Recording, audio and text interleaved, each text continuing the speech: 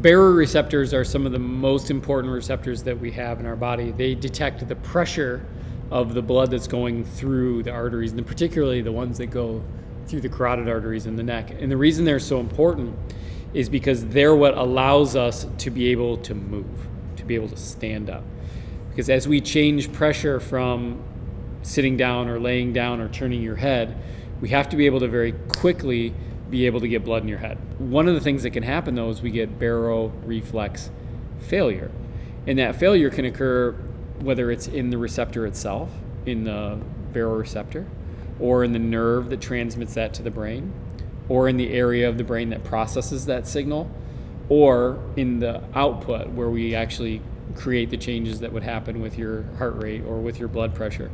So you need that whole loop to be intact in order for that system to work. And what we find is that people that have brain injury, concussion, or in people that have infections that affect peripheral nerves or that can infect the baroreceptor itself, that reflex gets stunted or it gets interfered with, and then we see that it's not as sensitive as it should be. So when it's not as sensitive as it should be, then we start to get fluctuations that happen with pressure. Anytime we create movement, there can be a latency or there can be an inaccurate response with the baroreceptor.